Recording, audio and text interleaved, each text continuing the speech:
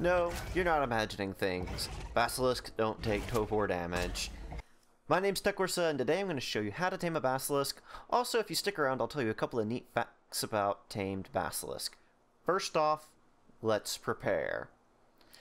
You need to gather fertilized rock drake eggs. At the time of me recording this video, there seems to be no other eggs available from creatures on the aberration map that will tame a basilisk, and I have yet to see it eat any form of meat thrown on the ground. If you're going for a high-level basilisk, you'll need to gather several rock drake eggs, so make sure you have extra. Taming a basilisk is similar to taming a titan boa. You need to throw the egg on the ground and they will eat it, except for they're extremely aggressive and will chase anything that comes into range. They will also burrow if there isn't anything in the area to attack. So you're going to need to clear the area around the basilisk to keep it from being distracted and taking damage while you're attempting to tame it. You could also just find one that's already cleared the area for you. It would probably be a good idea to have a tanky mount to take damage for you while you're attempting to tame. Barring that, you'll need a good set of armor, a lot of health, stimulants, and health packs. A high-level basilisk spit attack can kill a player in one shot, so make sure you are prepared for that.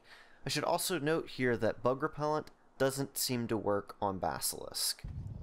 For the purpose of this video, I'm going to lead a basilisk into a metal box above some AC units so I can use rock drake eggs that I've spawned in. Should also note that I am in God mode. You want to grab the attention of the basilisk and have it start attacking you. You'll want to make sure that you stay in melee range. Then you want to drop the egg from your inventory towards the basilisk. Once it has eaten the egg, you want to continue to take the hits until it's hungry for another egg.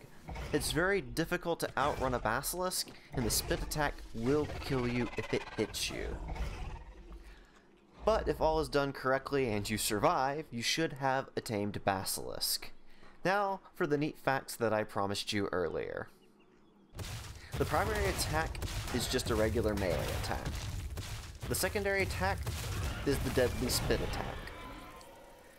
Crouch is sort of a roar, and the jump button burrows the basilisk.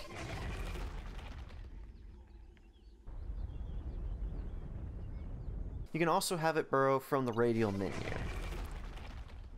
Basilisks are quick and can navigate some difficult terrain, but have a terrible turning radius.